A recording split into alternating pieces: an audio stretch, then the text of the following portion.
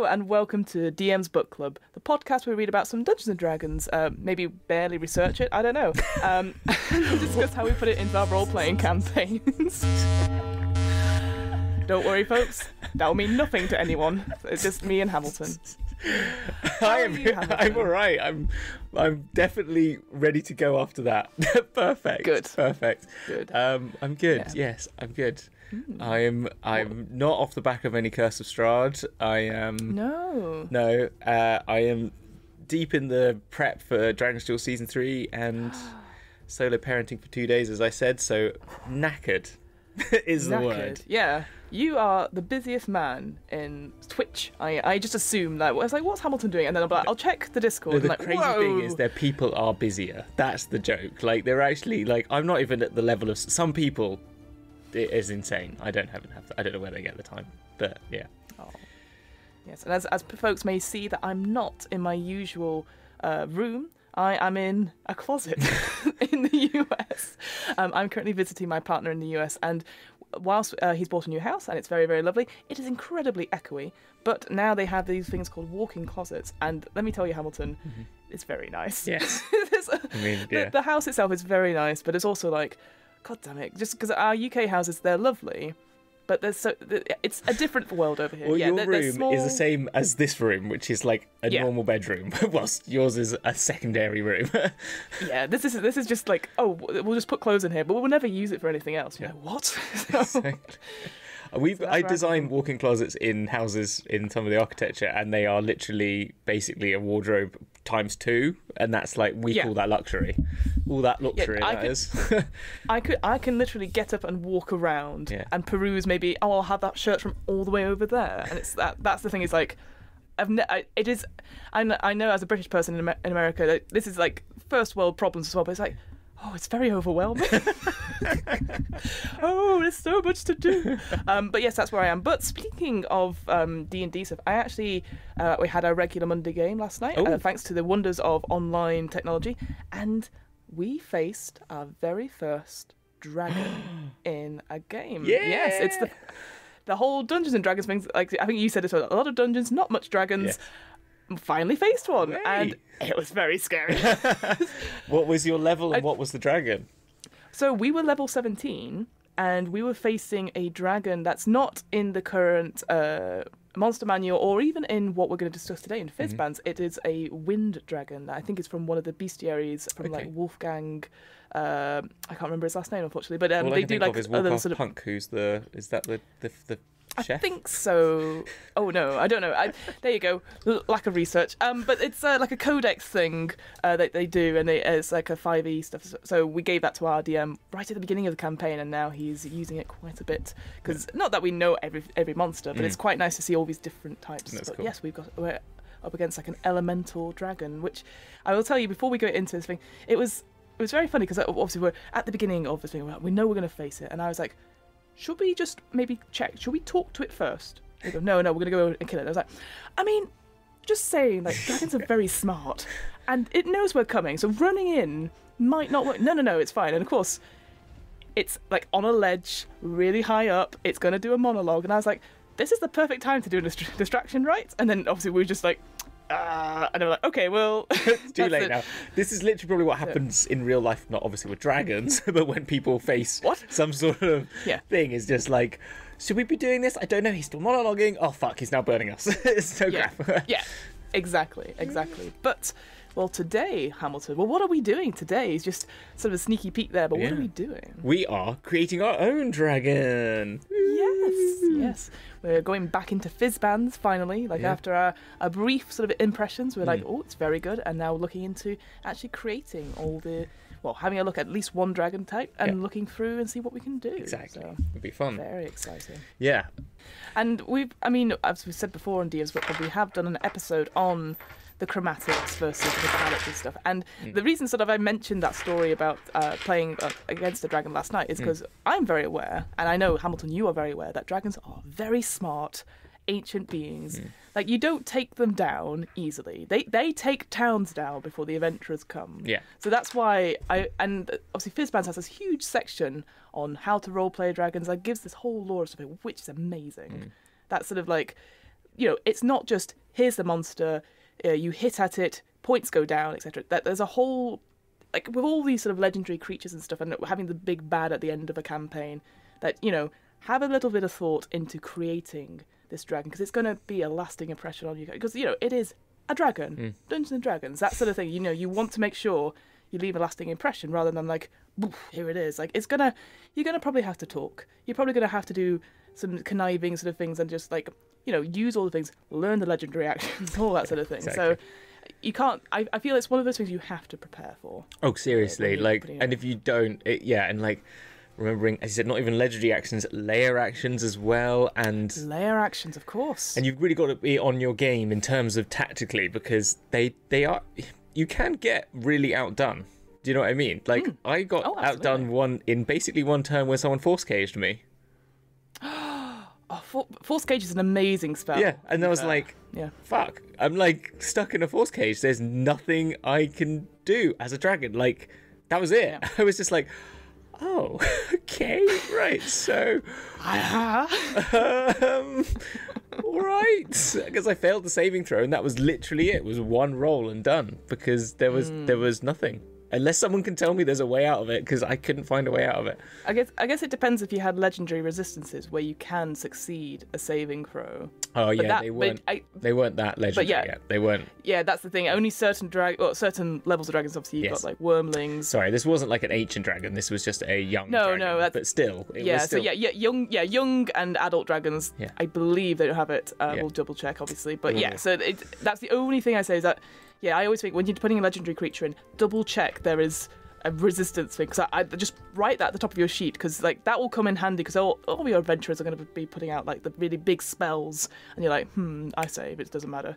Like, and because obviously players will know if they've planned it properly that, like, okay, most legendary creatures will have 3 legendary resistances per day, so we need to get that eaten up in some way. Yeah, it was a young dragon, then young dragons don't. It's only adult dragons that do, but I just want to double check that. Yeah, it's still only. I know it's only a young dragon, but it was a great move. Well, fair cop to that player. Like that, Force Cage is a great spell. I've been on the receiving end of that myself, and I'm like, well, there's nothing I can do about it. But it was great, and I think it's such a great spell. But obviously, if they save, then that's gone. But that's not what we're talking about today. So we're going to look at no. But I think it's interesting, like because.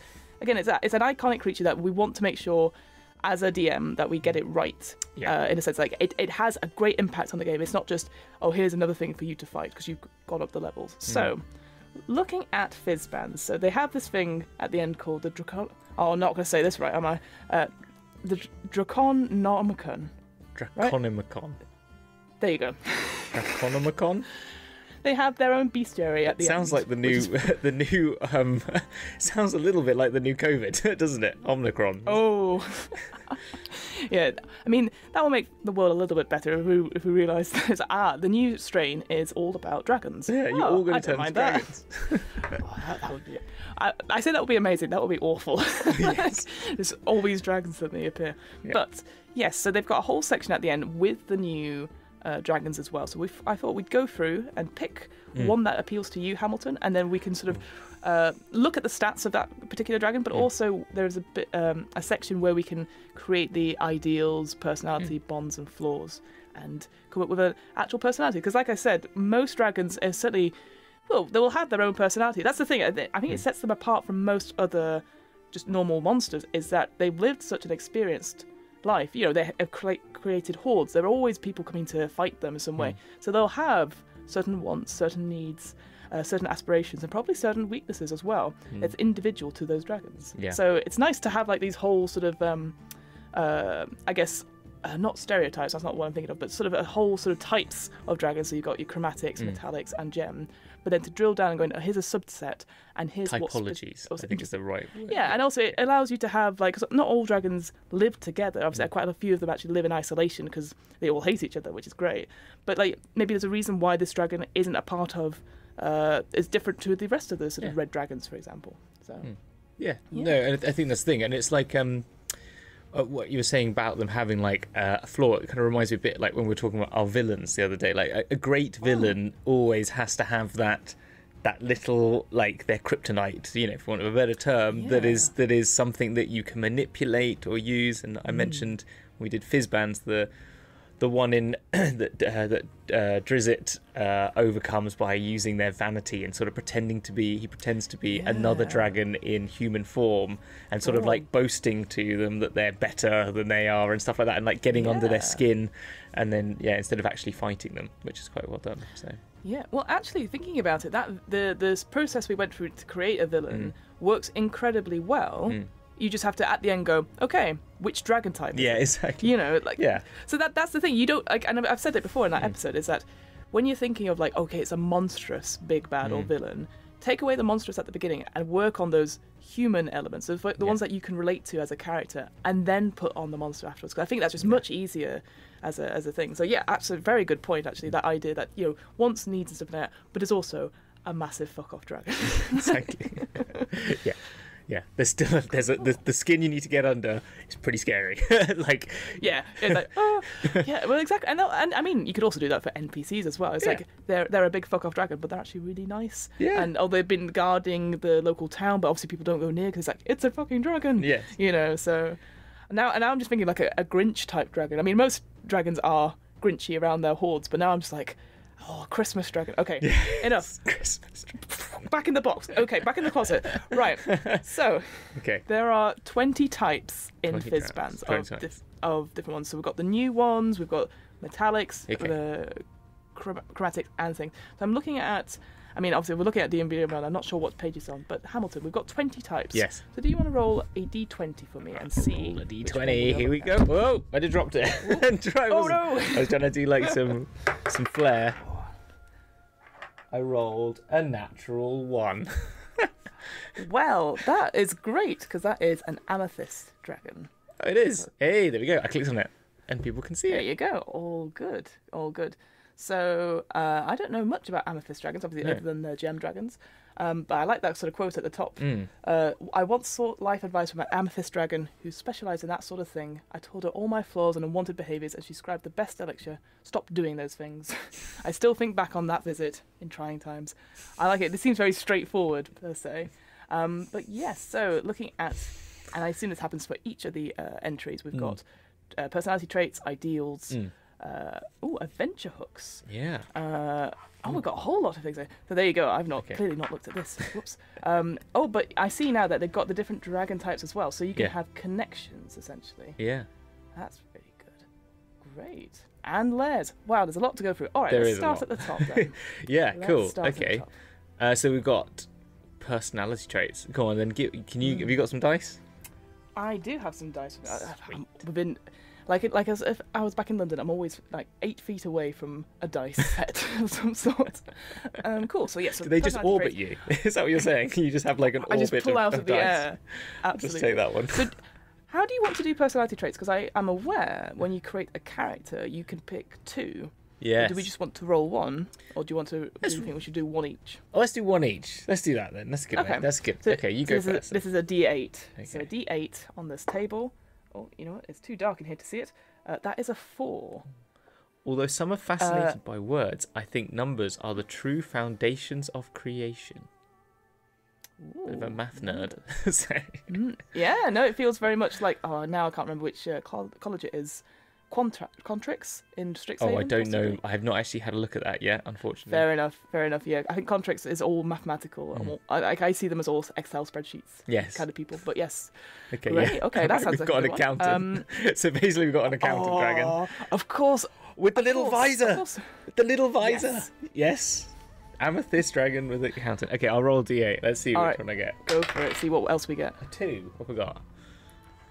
I am a sworn protector against the deprecations of the far realm and will root out its corruptions wherever it may rise. Oh, cool. So I'm a good dragon fighting to root out corruption. And I'm an accountant. Also, love numbers. Yeah, I think that's great.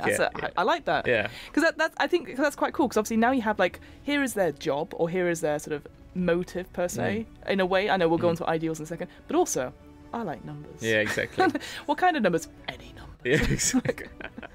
Because that'd be quite funny. Because it does say some are fascinated by my words. Yeah. So obviously it's someone who is very eloquent. So it's not like the social anxiety, like I bank numbers sort of thing. But I quite like that. But it could be really eloquent, almost like a Benedict Cumberbatch style. But also just throw in lots of different numbers, like 2,932 or something like that. Like really, really elongated. Yeah. What? 47, sir. Nothing. Just so. Oh, you know what? It could be, actually thinking about it, again, more of like a mannerism. It's that sort of thing where you go, what do you think of the number 31? Isn't it delicious? 31. And just roll that around, like, as a sort of your mannerisms that you just throw out random words and say, what do you think? Like, you know how people see colour around certain words and stuff? It could be the same sort of thing about numbers. I like that. I actually know someone on the internet, DM Yeti, who has made a draconic numbering system, like symbols. It's really cool. I will try and share a link to it now.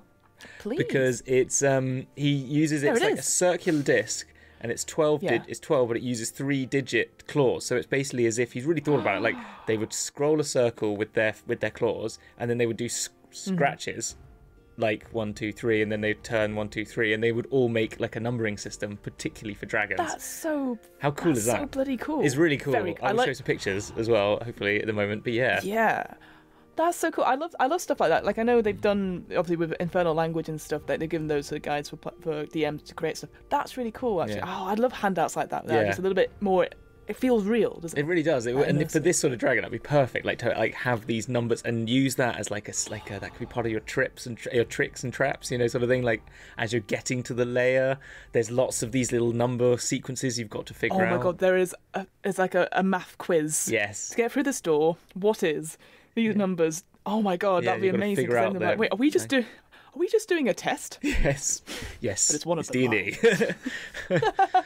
Yeah. Amazing. I love it. Again, we've already created it. Like this dragon in my head is so vivid. Yeah. And that's just from 2 rolls. So that's incredible. It's the magic. All right, on to ideals. Ideals. Okay. So this is quite good. So this obviously gives that alignment thing what we were saying about. So obviously alignment is very different now, but we can see what it comes from there. So if you want to roll a d6, it's your turn now. What we get. It's your turn. Oh, it's me. Yeah, I just rolled. Okay. Yeah. All right.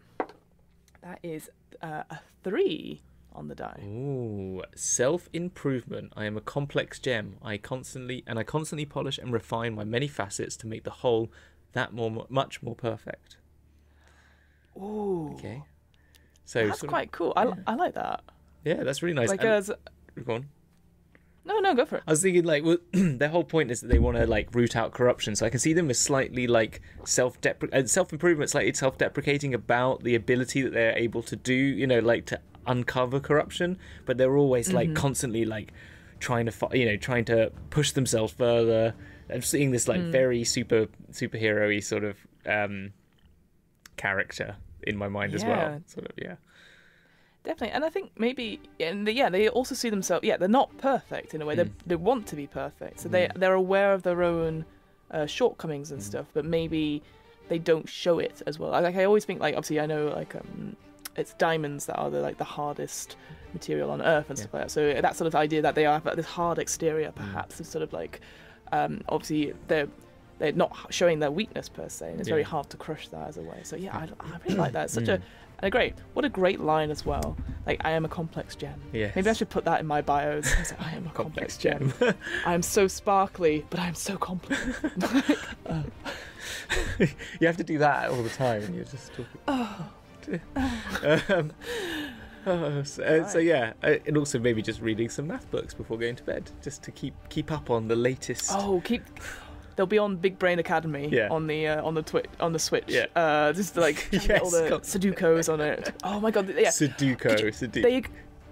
Their dragon hoard is just full of cryptic crosswords, Sudokus, like that, and then abacuses, golden abacuses. Yeah, just everywhere. And then they turn around and go, "What have you brought?" And you're like, "The latest edition of Puzzler." And they go, "Oh, gimme." Oh, that's perfect.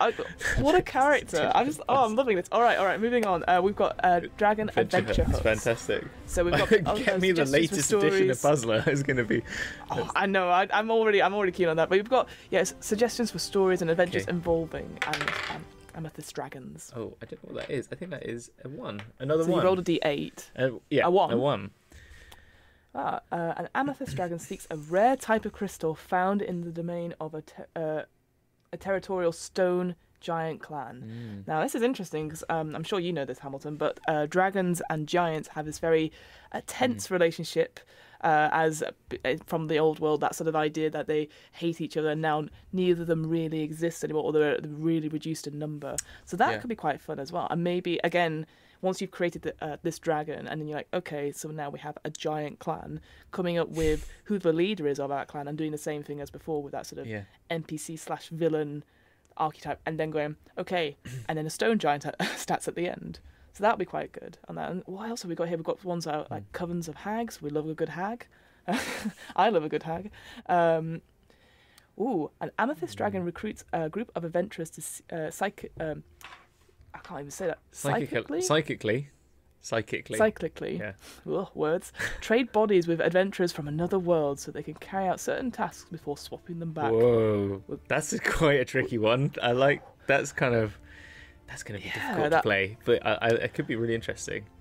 That could be good, I guess, if you were doing like a West March campaign and you had, different groups of people that are playing separately, and then you're able to play other people's Weirdly, characters. I feel this is going to fit in with Dragonslayers Season 3. Oh my gosh, I didn't even realise this is what they've written. But because we've got two planes of existence, we've got two parties, and they're playing they're going to be the same characters, but playing two halves of the same psyche. Oh, that's very cool. Yeah. So, they're the same characters, but they've been split in half for reasons. And so the two teams are playing the same people, but as I said, two halves of the same psyche, which is going to be fun. That's so cool. And there's going to be some gem dragoning, probably. Nice. No, that's good. I think I just find that's quite interesting, that whole sort of trading bodies stuff. I guess for this, obviously it's with adventurers from another world. So if you were doing this as a one-shot or in your regular campaign, it feels like there might be, I don't know, a lot of work on the DM to come up with all these other character sheets, and which if people want to do that's fine. I think for me, I like the idea that you physically could change with someone else at the table. So whether it's like body swapping with other people, body swap episodes are fun anyway, because people get to try out new things. But I think just with this makes sense when you have two groups. And you can swap them through maybe, I don't know, Adventurers League stuff. They won't allow that. But in a one-shot I played, I might have mentioned this before, but I had a thing, I talked about it in my villain who gave people drinks, and it made them do all lyrical things. Well, one of them is I literally just turned someone into a bard, so I just handed someone a new character sheet in the middle of a one shot, just because they'd come with their character and went, so you're now a bard, and went, bosh, there you go. And they were like, oh, what? I am so not prepared. Nope, no you're not. There you go. And they were playing a fighter, so it was even more perfect, because they're like, I've never done spellcasting, so cool. I don't know what I'm doing. And it was just it's a one shot, enjoy it. I love that sort of surprise. I want more. Again, it's a lot of work on DMs to come up with that stuff, but if you're doing that, as a player, I love that sort of thing, because I love rising to the challenge. I love being surprised like that. No, they really took it on as well, and they then started properly getting involved, and this was in the days when you could play in person at a pub, so it got better as the night got on, let's say, because the more drinks that got in, the more they embraced their inner bard. It was perfect. Oh, that's amazing. Oh, that's so cool. I love that. Miss those days. I can just soon, fingers crossed, she says. Yeah. But I do like that last entry on that table. An amethyst dragon is infusing with their echoes across the worlds. So they had this idea earlier in Fizban that the same dragon exists on various different planes and stuff, but they could be wildly different. They all hope to ascend to godhood, perhaps recreating or replacing Sardior, who's obviously the head dragon of the gem dragons, I think. But again, this feels very much like again, all this Marvel stuff going out, the multiverse. Have you seen the end of Loki? Yes, of course I have. That's why I've written Dragonsteel Season 3. Clearly. Cool. But yes, so again, if you haven't watched Loki, go watch Loki very quickly. 100%. Because it's again, that whole setting is just great as well. We won't go into. I'm sure we'll do a whole thing later on. We'll go, do you see this TV show? It was really good and could be great in your D&D setting. Yeah, we should. So why don't we do that? Let's say that we do that. We get some TV shows and say, why don't bring this into the setting? Well, again, I know we're recording this way in advance. But I don't know when Christmas is for DM's Book Club, but maybe we could do that as a Christmas episode. Yes. Per se. Okay. Connected creatures. Okay. Yeah. So it says here, amethyst dragons are generally aloof. dwelling in isolation for long periods of time and rarely cultivate. So pretty. I love my numbers. Rarely cultivating connections with other creatures, but when they do connect, is more often for intellectual and philosophical pursuits or to fulfill some arcane purpose involving dragons' echoes across the world. So that's quite a nice little thing. So like, hey, why is there only one on their own, but why is there two? Or why have they connected with each other? Yeah. So I guess looking at it, so obviously it splits up into wormling, young, adult, and ancient. Do you want to roll a d4 for me? Okay, and then we can choose what kind of dragon this amethyst dragon we're creating is. Where's my d4? I can't find my d4. Where is it? Yeah. D4. There we go. Right. It's a 1. A lot of 1s today. I'm rolling a lot of 1s today. So that is a wormling. So these are the sort of these sort of little baby dragons that they're for sort of level 1s to 4, which is quite good. Again, if we're just starting out, if you really were like, I can't wait for them to get to high levels, I want to have dragons now, it's like, yeah, put a wormling in, so that'd be quite good. All right, so on the wormling table, I get to roll a d6 and see what the connection is. It's a 3. So a violet fairy dragon is the playmate and guardian of an amethyst dragon wormling. Ooh, well, instantly that means we can create another one at some point. Yes. Fairy dragon. I like that. Yeah, I can't remember. Oh yes, I'm just looking at these now. Yeah, they're beautiful fairy dragons on this. But that's quite good because obviously we've created a very sort of like aloof, hard exterior amethyst dragon that likes numbers. So instantly it means that if we have an opposite or a sort of another half to it, it could be more playful, could be more sort of like what was I gonna say? Well, maybe this is what we're creating then. Maybe that's their connection as a child. Why don't we give them a connection at each level and make them ancient? Nice. So this is like their backstory. Yeah. You know what? That's really clever actually, because then it means that you have other ways to either to get to this dragon, or they have other friends of you sending them off on missions. So Great. This was like maybe that violet fairy dragon was their, like, as a guardian of them and taught them, like, you know, and they were like clearly like a prodigy sort of wormling with this mathematics. So they went off. They got sent off to like math school. I don't know, but like this guardian just like helped just embody them with this with a whimsy, maybe, because they're sort of a fairy dragon, so maybe that gave them something of that softer sense to them on top of their sort of ruthless mathematical mind or something. Okay, so I think that's perfect. All right, cool. So do you want to roll for the young amethyst? Okay, let's do that one. Yeah. Yeah. Hey, we're all here for rolling on tables. Exactly. So that's what Wizards wants us to do. So we'll do it. Clearly, 4.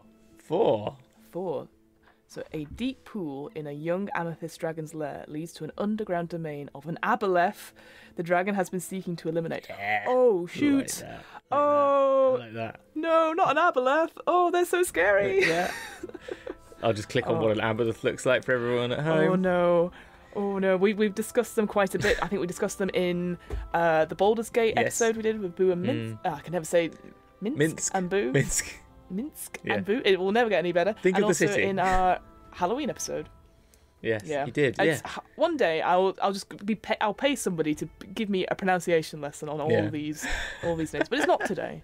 Did you know in aboleths, oh great. Oh yeah, in the Dragon Heist game, the Waterdeep Dragon Heist, the Stone of Galore is the head of an aboleth only, but it's just like the eyes of it, and it's got like it's a really fun, like if you play it, it's got like a fun little like a role play, because it says it thinks it's an ancient elder god. It isn't, but it thinks it is, sort of thing. So you have to play it like it's this ancient all-knowing being, but all it really knows is where one thing is. So it like acts like it knows everything, and when you ask it a question that's like beyond its recollection, it goes, yes. That's how I play it. Like, yes, an intriguing question I will ponder, but really has no idea something. But it's quite fun. What a great role-playing thing as well. Like, again, just if you look at a stat block and go, okay, what's one thing on it? It feels very much like a Jim Henson type thing, where like the sleeping older man with the bird on his head, that sort of thing was like, and then it just like gives one word of wisdom and then falls asleep and you're like, that's it. And you're like, yeah, that's all you get. Yeah. Pay as you leave. You know, I love that. Again, that little lines of just like, here's a role play, and you can just have fun for hours as a DM like that, because it means you don't have to roll anything. You can just be like, this is what's happening. Yeah, exactly. Yeah, you can just pretend, and you don't have to know anything, which is always very useful as a DM. So it's that sort of thing about, you've got imposter syndrome, but you just have to be so confident to just get over it. Yeah, exactly. Don't worry about it. And the thing is, though, the players will know that, but they won't be able to do anything about it. Which is always a great feeling. Can't do that in real life, unfortunately, because they'll call you out. You can definitely try. You can definitely try, as they always say. Exactly. All right, so on to an adult amethyst. So this is for me. This is a D8, D8 on this now. one. The last two were D6, so I guess there's more stuff to do when you're an adult. When you're an adult, yeah. You can go out drinking. But that'd be an amethyst dragon's night out on the town. It's like, okay, show me what is fun. I appreciate this is a big stereotype of mathematical nerds. Yeah, or anything like no, but it's going to be turned into his human form. It's going to be a bit like that scene in. I've been watching, what's it called? What We Do in the Shadows, when they go drinking with the Lich sort of character, the ancient one. With the sort of the I can't remember what it's called. Yeah, but the master, the Baron. Yeah. I want a night on the town. A night on the town. Baron's such a great character because they're like, oh god, he could kill us at any moment. Exactly. And, be similar. That would be an amazing thing. Like he was, I want to what is it like to be an adventurer? But the adventurers are always on their toes because they're like, it's a bloody dragon with us. Yeah, just starts. Has a whiskey. You get out the, like, because it's like fire breath. You're just like, just gonna stand over here whilst you drink that. I'm feeling a bit gassy. Yeah, he goes to a bar and goes, I want this drink. Okay, it'll be this. And you go, no, it doesn't. And you're like, no, you need to pay. No, but it's mine. I've claimed that. That's part of my hoard now. This whole tavern is mine. And you're like, oh. Yeah, okay, this has got to happen, right? I'm sorry, I want to do this. It's very much like, and I'm sure fans of indie RPGs know this, but Grant Howitt made a game called Jason Statham's Big Vacation, which is a brilliant one for the GM, because obviously it's like, you roll dice, but so you have to roll a D12 and a D6, and whenever the numbers match, it just says in the rules, Jason does something unexpected. And that allows you as a DM to be like, right, fuck this, and go off and do something crazy. And it's so much fun. I love being the Statham master in that game. Anyway, Statham master. I rolled a 2. Yeah, I rolled a 2 on this table. So okay, clusters of shriekers serve as a warning system in the tunnels of an adult amethyst dragon's lair. Ooh, what is a shrieker? I have a feeling it's got. Has it got a? I have a feeling it's got like a beak of some sort. It's it's like a sort of fungal thing with. It's like a horrible jellyfish type thing. Ooh, it's a human-sized mushroom that emits a piercing scream to drive off creatures that disturb it. Oh, that's quite cool. Intelligent raisers in the Underdark cultivate shriekers on the outskirts of their communities to discourage trespassers. I like it. Again, it's that just adds a little flavour to it, because I can imagine like, we're going to sneak in. You're like, okay. It's got a warning system. Yes. And then, because they're spending all that time trying to shut them up and kill them, because they've only got like an armour class of 5 and 13 hit points, but if you've got loads of them... I now want to make a Minesweeper game, because that has the numbers. You know the numbers, it like tells you like 3, and you know there's 3 around you, but you don't know where. Do you know what I mean? That's clever. I like that a lot, because it'll be a dark tunnel in. Yeah. And you have to be so... I'll just literally load up DOS and get Minesweeper and say, all right, get to the other end. Go on, players. All right, yeah. You can imagine if you shared that your screen and go, which one do you want? And they have to pick it, and you're like, are you sure? Because I've never won not Minesweeper at all. But that's I love that, integrating another game into... Yeah. Very good. What happened to Minesweeper? That was a great game, actually, in its own way. I'm sure you can download or get like a... I bet it's probably... It used to still be on like Windows... like Millennium Edition or whatever, like 2000. Maybe I don't even know if Solitaire is still on. Gosh, jeez. Oh well, us oldies. Well. Us old people. Finally, we've got the Ancient Amethyst Dragon Connection. This is a D4. D4. Yeah. So again, you get to an adult, you're doing all the stuff, and then an ancient one, you don't go out as much. I don't know. Exactly. Yeah. You're like more feet up on the sofa now. Yeah. You're like you bought your hoard, you bought your lair. You're not moving anywhere. Yeah, you're just sitting on that wealth. You're thinking about getting equity release on your hoard. Amazing. Are you looking to live out the rest of your days as an ancient dragon? Do you want to stop holding... Release equity in your hoard with Saga. Okay, right. Do you want a timeshare? No. Timeshares in the Costa del Sol for ancient... For ancient amethyst dragons. All right, it's a 3. What's a 3? An ancient amethyst dragon is able to awake psionic potential in others, and many of the greatest psi warriors in history were the dragon students. Ooh. I like that. I love that. Again, it comes to that idea that this is a scholarly, I can't even say that word, an intellectual dragon who likes numbers. And it's like, oh, it is that unlocking of the universe that's being, so you can now see the numbers almost like Matrix style in the air and bend it to your will. I like it. Have They're the your Oracle. Neo. Yeah, or Morpheus. Yes. There is no spoon. You know, all that sort of business. Already, there's so much here. I love that. So yeah, so now we've gone through I'm this so whole glad you said there is no spoon, so I can put in that there is no spoon scene, because it's my favourite scene in that movie. There is no spoon. There is no spoon. It's like you have to be it's like slightly posh English little kid, isn't it? It's like yeah, it's just sort of sat there and it is not you, the spoon that bends, but it is yourself. Do not try and bend the spoon. That's impossible. Instead, only try to realize the truth. What truth? There is no spoon. There is no spoon? Then you'll see that it is not the spoon that bends. It is only yourself. I love that scene, though. I love it. You have to put that as an NPC somewhere. Whenever you boy, what day is it? It is not the day that changes. It is you. Yes. I can't wait for the new film to come out in December. I will say yes. I can't wait. It is going to be one for the cinema. I've decided. I've seen Dune. It's Matrix next. That is. Anyway. Okay. So we've gone through all 4 stages, and actually, I think this is a very good idea to do, because then now we have almost like a branching timeline of you could put your dragon anywhere. But I like this idea that this ancient dragon still has this playmate and guardian of the violet fairy dragon. Yeah. That I can imagine is like teaching the adventurer something. And he goes, "Oh, coming in. Oh, hello." Like, bringing you crumpets and. I'm not disturbing anything, am I? Oh. It's just a callback to a previous episode. That was all. Crumpets. Yes, I love crumpets. Yeah.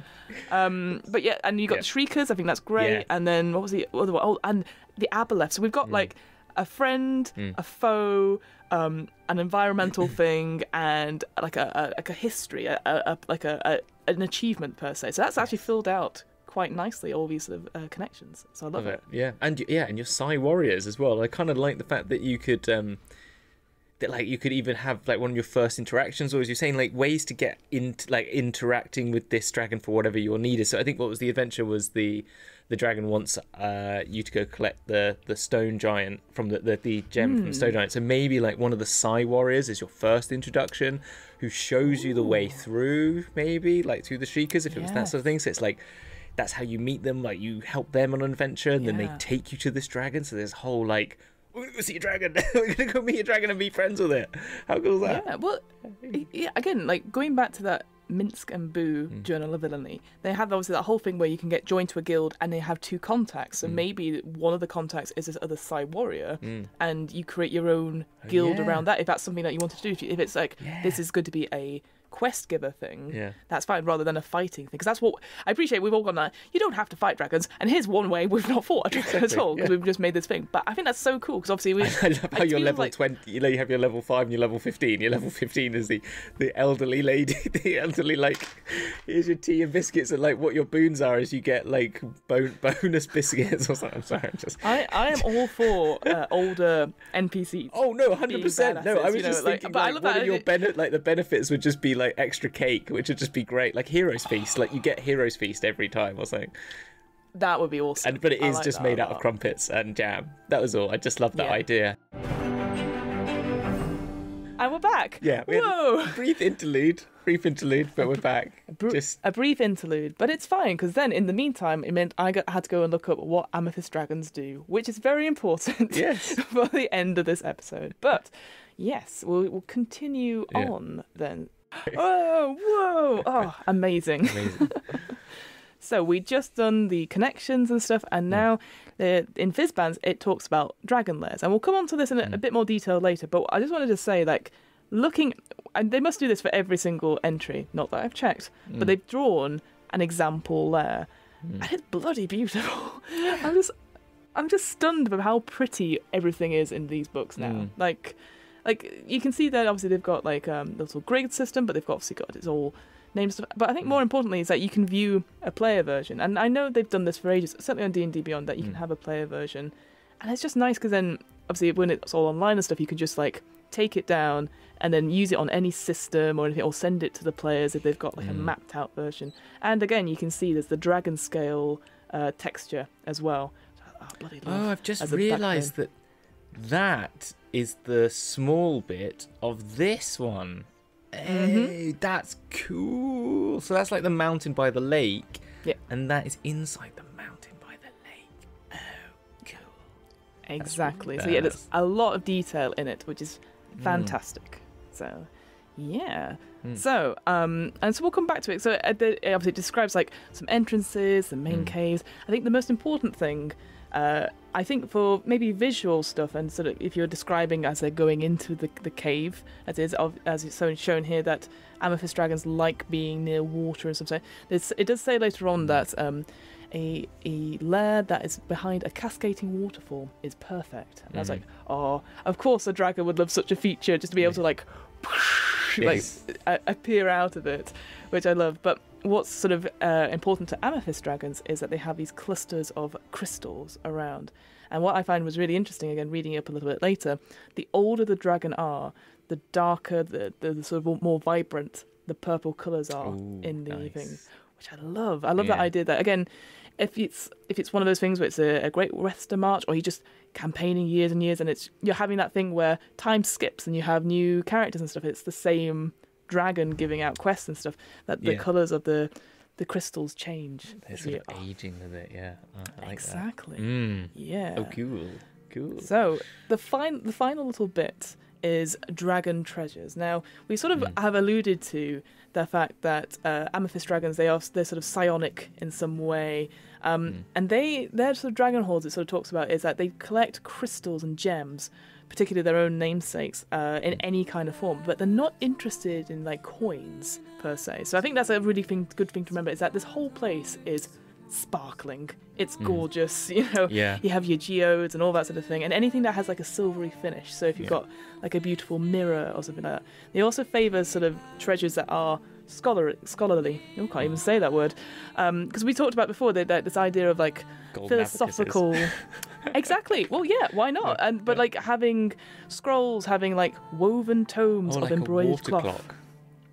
Exactly. Yeah, anything that's like intricate and detailed, and this, you know, even if it's just doing the simplest of tasks, but always different ways to do it, that's what's going to be in this dragon hoard, which I absolutely love. And it talks about art objects. I don't know, Hamilton, how much you've rolled on loot tables or hoard tables that's like in the DM's guide, and what you think of art objects in general. What do you think? So, like, what do you make of them? Yeah, so I have... Okay, there's two things. I have not rolled on the table, but I have put art objects in a one-shot, really. Like treasure hoard... Because campaign-wise, it's not really come up that much until right at the end, and the only one was like... And then when I do, it's sort of just like, you get lots of money! Do you know what I mean? But and I flavour it with some things, but I equate it to financial value, if you know what I mean. So it's like you find like loads of like fine jewelry, as well as some silverware and some fantastic furniture and all these bits and stuff. But that all equates to 50,000 gold or something like that, you know. But the one time I really did it was when I had it was the one shot I saw about earlier when the guy turned into a bard. Was the BBEG, and that had like this fantastic collection in a tower that sort of like spiraled up, and they had to go and find a particular painting which was an actual portal to another land, and I basically used the tables in the sense, well, a table, I didn't use one on DMG, I just found one online actually. There was like a D100 table, and just basically populated it, and they could they could steal anything, and it basically just had if they wanted to find a Spelljammer helm, if like last week's we're talking about, because this is the future to what we've talked about, or a Vorpal sword or anything ridiculous, like anything of that ilk, they would be able to find it, and that's how I used it. And with that, they had art things in there which just basically had value, or was a magical painting. There was a couple of magical paintings in there, like the one was a portal in this one. So. Yeah, because I think with art objects, there is that tendency to be like, it's very pretty, but what's it worth? What can I sell it for? And that's the thing I always get. I guess because obviously it's not something like, in a video game, like, I'm going to say it, like Animal Crossing, right? You can pay a lot of bells to get a really nice picture or whatever, and you can put it somewhere and you can see it every time you go into the hall and stuff like that. Whereas I always think with art objects in loot tables and all that sort of thing, it's like, it's great ideas and there's a way to describe it and stuff. But as soon as someone casts like detect magic on it, unless you're using like, I know there's obviously we've got dragon hoard magic items and stuff like that. If it goes, it's not magical, they go, right, I was going to sell that when we get to the market. It, isn't it? Yeah. Unless you want to do the, as you said, the Animal Crossing or the Sims sort of element to your party, and say like, there's a good. I really want to read it properly, but there's the Keeps one. There's a supplement that was it MCDM. I can't remember who makes it. It might be I've forgotten his name now. MCDM person, what they called. Matt Colville, I think, doesn't he do a Keeps one, Strongholds and something like that? And I think you can like level up your keep and stuff. And so I would suggest things like that could go towards like making your keep more fancy. You know what I mean? So making your keep more fancy makes the quality of the I don't know how that helps the sort of, maybe you can make better parties, which means better people come to your party. I don't know. Really just you know what? That's a very interesting point. There's a you probably have heard of it or played it, but it's like Theme Hospital or 2 Point Hospital or whatever it's called now. Oh, I love Theme So they have a whole. It's so good. I know we always end up just going, have you played this video game that's related to what we're talking about? Yeah. But in the newest version, you can make the rooms, but you can like add to it and be like, here's a plot plan, etc. And it levels up the room, but then it means more people come to your GP surgery. Your GPs are more likely to stay. So I think you could have almost like a mechanic. And this is the thing, like, obviously you don't have to have your any of guards this at all. Are happier because they're walking around your keep seeing pretty pictures. So they're generally in a better mood. Therefore, you get a +1 bonus to charisma saves or something like that. I don't know. It could be something along those lines. Yeah, exactly. Have some sort of benefit. Like, people are happier. People are going to listen to you. The checks to ask, say, the guards, or we're being attacked, can you hold them off whilst we go and get something? We'll be right back. It might be an easier persuasion check or whatever. Persuasion checks, exactly, yeah. But I think, I appreciate, like, this is all, like, getting really nitty-gritty, but I just feel like, because of all these tables about art objects in the DM's guide and in Fizban's, to be fair, they're really interesting, and they're like, this is a really cool story hook. But as soon as the players find out it's not magical, and I feel that's such a shame, because obviously D&D is so beautiful, like in all the art illustrations. So that's just the only thing off my head. Drawing that stuff. Exactly. I love drawing that stuff myself, and it's just like and it makes the setting. I really think it comes down to doing the Skyrim when you make your home sort of thing as well. It's just having the keep and making that an important feature. And we know that D&D players love getting bonuses, so if you can make it have a bonus, all the better. Well, like that idea of, like, I'm sure you did this as a kid, like drawing a secret base, and you'd be like, you can actually map out the room. So, like, here is the gallery of all of our achievements, and it's like, we got that from the Amethyst Dragon Hoard. As you can see, it is a sword made out of pure crystal. I don't know, but like, and like write down, like, my friend Sam, he always does a beautiful drawings of our characters, because there's always drawings of characters, but not of, like, here is the room they're in or anything like that. Yeah, no, that's true. Okay, I like that, actually. I think that we make an art collector, like as you said, a gallery, like a gallery, or again, I'm thinking of Animal Crossing and Blathers, who has the big museum. It's like, you caught all this fish and stuff, but there's also an art gallery at the back, and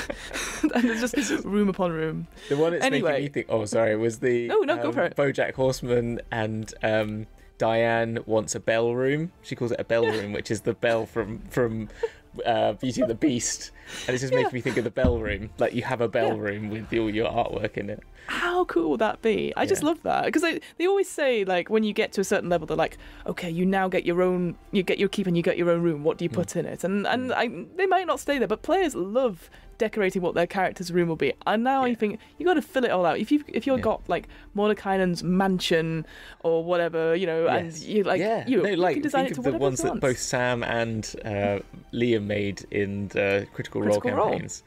They are just, everything's chicken. I love that one, and which is Sam's. I love the take that Sam took on that compared to Caleb's, to Liam's. I think just getting that back. Anyway, we've gone a little bit off track, but I just thought that was interesting about art objects because they're very important. So, do you want to roll this final one then? It's a D8 to see. D8. Yeah. To see what else, what would be a random art object we would find in our dragon's hoard. 3.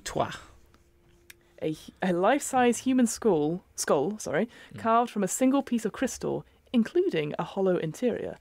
So now I'm thinking of like that Damien exactly Hirst. what I was thinking. Damien Hirst. I've seen those in the flesh. The flesh. Well, yeah, they are incredible, and I've seen this. I think I've seen the shark years ago as well. Yeah. But then again, it's like that's really cool.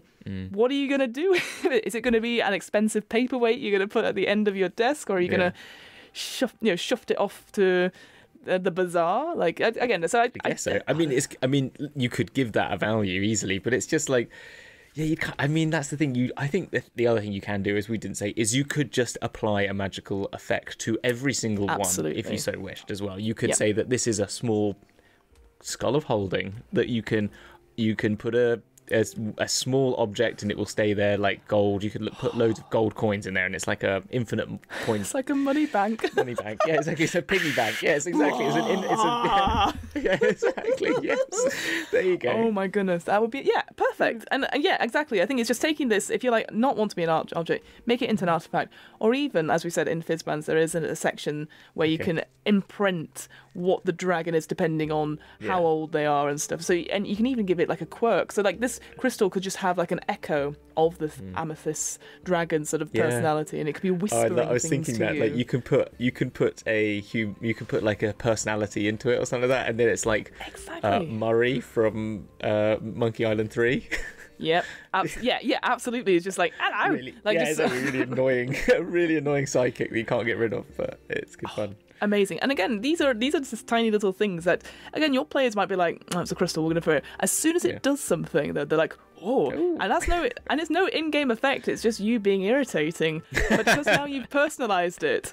Because that's the thing. Is as soon as it's like, some of the best things are most irritating as well. Like, yes, it is. But it's like, hey, listen, from Zelda. That whole sort of thing. It's like you can't. Like I feel like a strong urge. Like we can't get rid of it, even though it's probably worth quite a lot because it seems sentient and we'd feel bad, so just putting it in a box. That's cool. And of course this could be to anything. Like we're looking at it as well, there's like obviously lots of pale crystal stuff, but there's also like a ring in the shape of a coiled dragon with a tiny gemstones for eyes at number 8 on this table, which is beautiful. And again, I can imagine that being easily a magic item, but also just being like that idea of echoes and that sort of amethyst dragon telling you things, perhaps like almost like I don't know, like the One Ring essentially, and maybe it draws other amethyst dragons, because of course once the dragon has died, the other dragons are going to know about it and they're going to come find the hoard and who's taken it, so that I like that idea that it is any of these art items could actually be hello can I hear you? Yes, I am the new owner of this hoard. Can you please I'm sorry, bye please return to players just like putting it in a box somewhere. Okay, we'll forget about that one.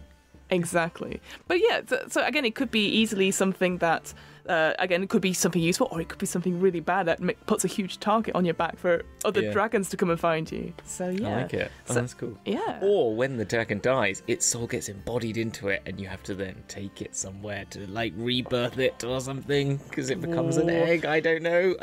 Oh, of course, yes, because there's a whole section on hatching and eggs and all that sort of thing as well. That's all good. So that's us obviously creating just our ideal amethyst dragon. But I thought we'd just quickly end by looking at the bestiary section of dragons, because I think it's important, actually. I actually quite like how we've done this, is that we've picked a dragon, and then we're going to look at what that dragon can do. We've already created our base skin of it, and obviously we could take that and go, actually, this doesn't work for an amethyst dragon, this works for a green dragon or any of the other dragons, and just put it there and tweak it slightly. So I think it's just a good procedure to do.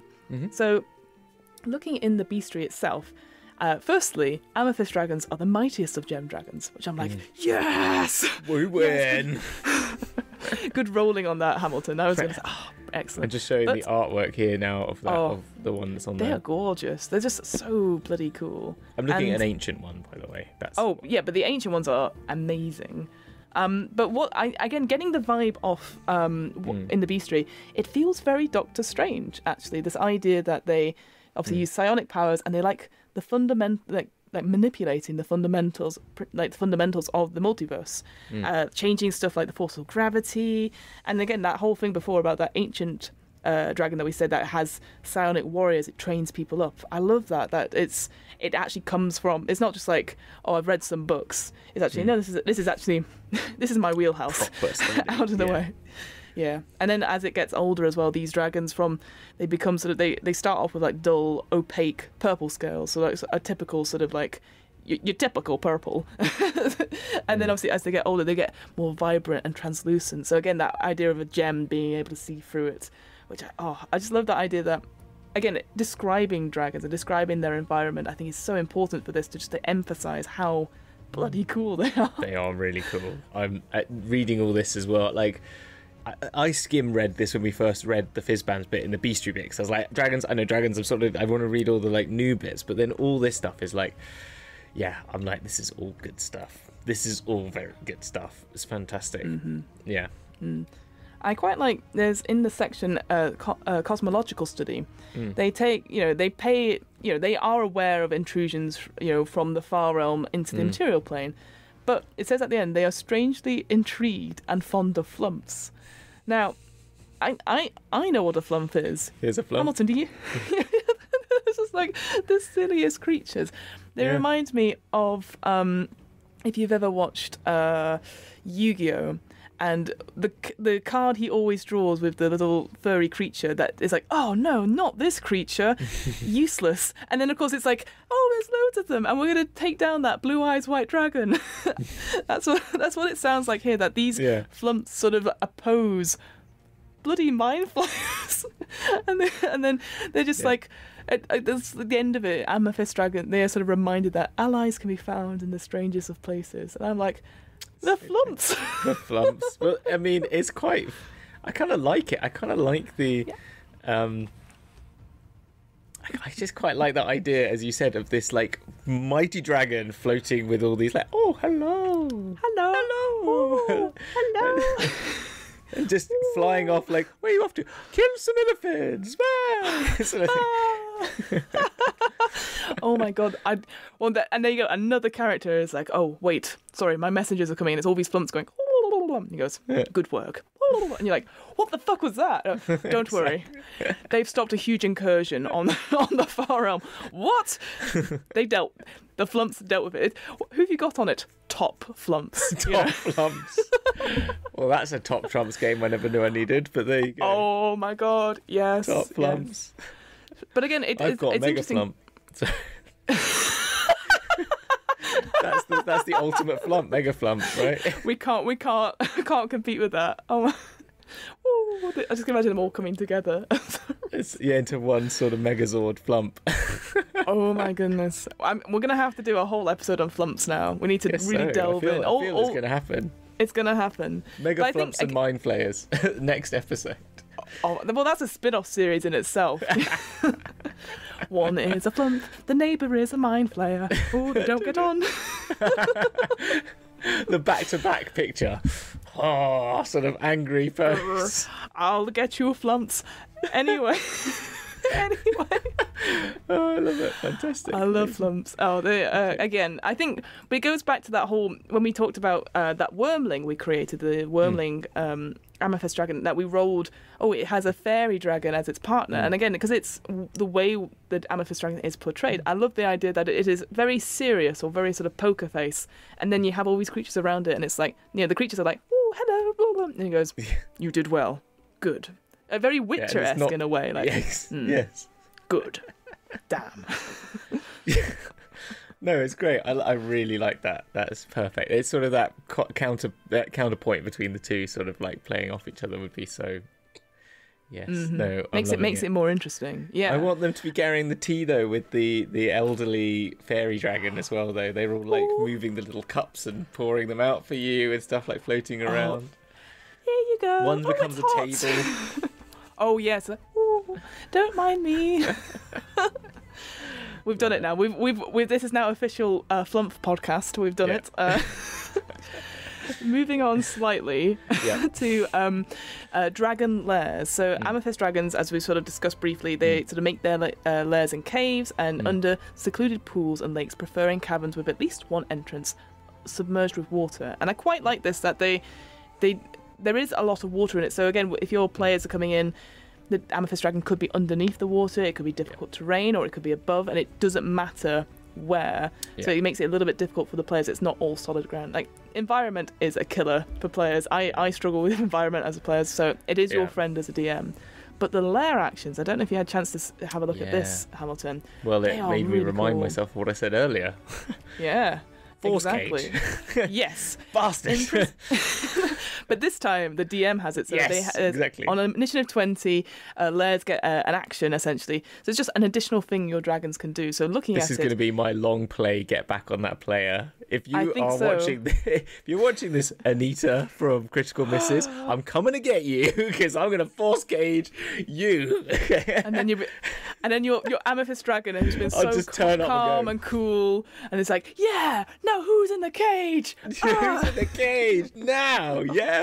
Boom. They won't even remember. But I'll be like, they're like, what is going on? Exactly. So this lair action is called Imprisoning Force. So the dragon casts Force Cage spell and uses its spell save DC, and the spell ends only if the dragon uses this lair action again or dies. So here's the thing: so there's 3 lair actions. You could do this at the beginning of your thing and then never use it again, trapping who's ever in that force cage to be out of the fight. They're quite big force cages as well, so you might even be able to trap all of them and just be like, and do what I did, force cage. Yeah. Well, yeah, because that's the thing. Unless, again, I'm very bad as a player. We always clump together. So as soon as you go, he's going to do your fire breath, quick, we need to spread out. Unless they're going to do that straight away, because initiative 20 count. This is when the lair action is. Unless they're going to have really high initiative, which they may do, because this dragon is certainly the ancient dragon is a level 23 critical rating, challenge rating. Sorry. So the force cage, what a great start. You also have Beguiling Whisper, which the dragon telepathically whispers to a creature within range, and they must succeed on a wisdom saving throw or be charmed by the dragon until the next round, which is great. I love a good charm effect. Again, gem dragons, it says, are typically neutral, so it might be more like I would say, it could be backstab your friends or something like that, but it might just be like, take a swim in the lake or something like that, and so they might just be like away from the party, unable to do anything. Or just arrange yourselves in a line neatly, if you would. Could you stand up behind this person? Absolutely. And then finally there is spatial projection. Yeah, I like this. So bloody cool. So essentially the dragon chooses a space it can fit in in its lair. Those are words that are not in the right order, but essentially it can exist in its own space and another chosen space simultaneously, and it can choose which version of itself it would like to move.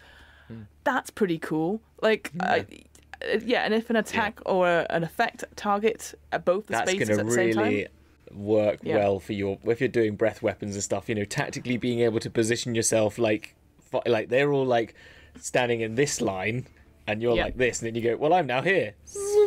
cut the line, all that sort of. So within like a mile or so of the lair itself, there'll be certain effects to be like, hey guys, there's a big bad over here. Just want to signpost this out to you. But they're really cool ones. So that here you've got thriving wildlife. So fish and other aquatic beasts reproduce rapidly and thrive in bodies of water within 6 miles of the lair. So, and which is a benefit, because obviously you can think villages and stuff are going to be like, oh shit, there's loads of food now. Great. Yeah. Watery it doesn't sight. matter. We're giving it all our gems. We're getting great food. We're getting all this food. Well, exactly. And you can imagine, actually, again, another storyline where you're like, the villagers is like, oh, we're doing well. It's very plentiful harvest this year. But there's no, and then maybe somebody steals one of the adventurers' pouches that have gemstones in it or something like that. And they're like, you know, we don't talk about the mountain. Don't go up the mountain. Don't disturb what's ever up there. You know, Everyone's and then if they do, happy.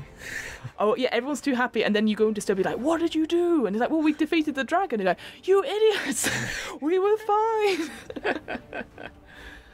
I like that. That's right. There's as I said, there was a Witcher thing which is very similar to that. There's a billion things in the Witcher game, but yeah, there's one that's very similar with a benefits. Yeah, what was the hag one? They're getting benefits from the hag. Oh, that was really, it. Yeah, the hag. Yeah, exactly. And there's other stuff like watery sight. So they can use clairvoyance and target any body of water in that region. They've also got crystal profusion. I can't even say words now. Which is just like there are just loads of crystals and geodes. So again, that almost like I can imagine like a yellow brick road type thing, or yeah. And it's like, oh, it's so sparkly. Stone road. Yeah, I like that. So so it's. You can feel it. You could do like I could see like in a video game-esque when it lands and it makes its layer. It does this sort of like settles and it just goes. And these things just start like growing out of everywhere, and it just starts settling the land into it. It'd be so cool. Yeah, and I thought we just end by looking at the ancient Amethyst dragon, because if in doubt, let's go ancient. So only good. Got 444 hit points. No big deal. No big deal. It's got a flight speed of 80 feet. It can swim. It can obviously move normally. Skills, obviously, I love that Arcana is plus 22. It's gonna know what things are. It's like, that's a magic item. I know it, which is I love. Obviously, it's resistant to force and psychic. And big ones. And conditions immunity. I always think this is interesting. So it's frightened and prone, but it could technically be grappled, even though it's a gargantuan creature. So I guess if it's another gargantuan creature, I mean, it's got to be a strength +8, but which is it's pretty strong. So it's So I think that's the thing, is that most dragons, from what I'm aware of, they have a lot of condition immunity. Certainly the the metallics and the chromatics, from what I remember. So do make a note of that. Let's have a look at the aspect of Tiamat quickly. Condition immunities: blinded, charmed, deafened, frightened, poisoned, and stunned, for example. Yeah. So that's a. Bahamut is the same, basically, nearly. Yeah.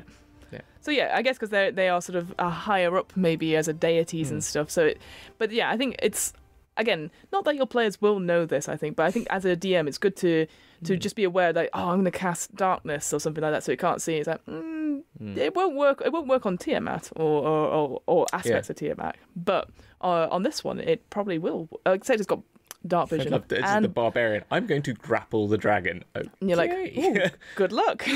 you can try. You actually definitely can try this time. You can definitely try. Yeah. Obviously, legendary resistances, always good. Yeah. Again, like I said before, put it at the top so you don't forget. Yeah. But I wanted to talk about, very quickly, the Singularity Breath, because what a name. Fantastic. And just the way it describes it. So the dragon creates a shining bead of gravitational force in its mouth and then releases the energy in a 90-foot cone. Each creature in that area must make a DC 23 strength saving throw, and on a fail it takes 63 or 14d8 force damage, and its speed becomes 0 to the start of the dragon's next turn. So what an opener. You blast this. Again, if they're all very nicely put together, all on the line, you do that, and then maybe if the dragon rolls really high in initiative, does that, and then force cage. That's it. You're kind of stuck. You're all not moving anywhere, or you're not getting anywhere. And force damage is very hard to. I'm not aware of anything that players can do unless it's magical that would half force damage. And there's nothing like resistance per se, which is amazing. I guess unless you are an actual draconic gem dragonborn, which is new. But yeah, again, what a name, Singularity Breath.